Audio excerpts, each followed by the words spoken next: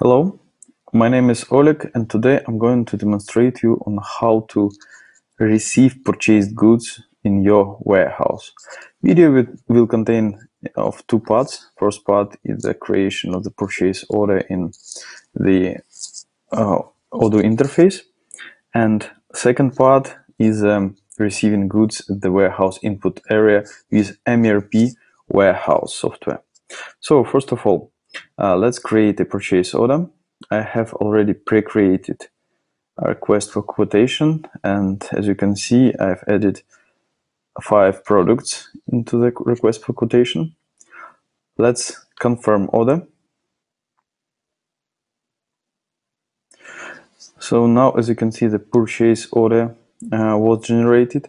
Also, incoming shipment was generated as usual. Let's print out purchase order.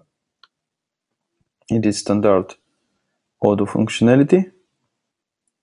But we have customized a form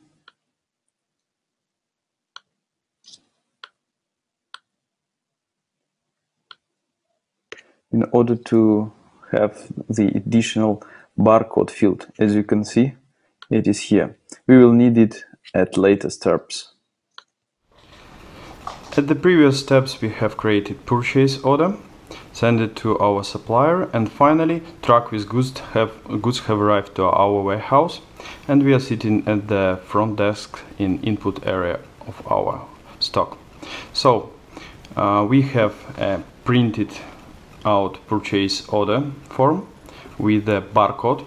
We have hardware scanner MC3200 with mERP warehouse installed on it. So let's launch mERP warehouse, and in order to start receiving goods, we need to click on warehouse operations and click on receipts menu point. Now we have only one purchase order available, but there can be so many of them that it's very hard to find them quickly. So we created a procedure of quick search for purchase order for incoming shipment by the barcode of purchase order. Now you see the form where you can start scanning product appeared, and we are starting receiving goods. You see that we are expected to get 7 HDD drives, but we received only 1, so we click in 1, click enter. Now you see there is a message about 3 left warehouse operations. Now we need to proceed scanning with other goods until we are done with all of them. I will show you another way around how we see expected operations. If you click directly on purchase order, there is a list of to-do operations and operations finished.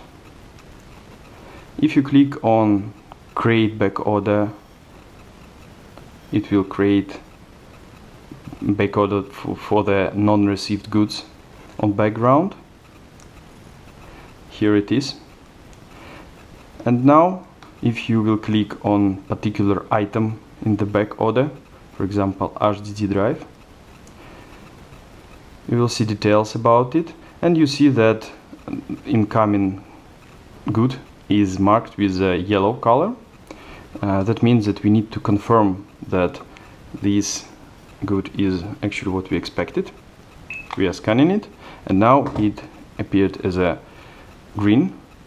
We are entering 6, clicking confirm, and now we are done with this operation and can proceed to the next operations. Thank you for watching.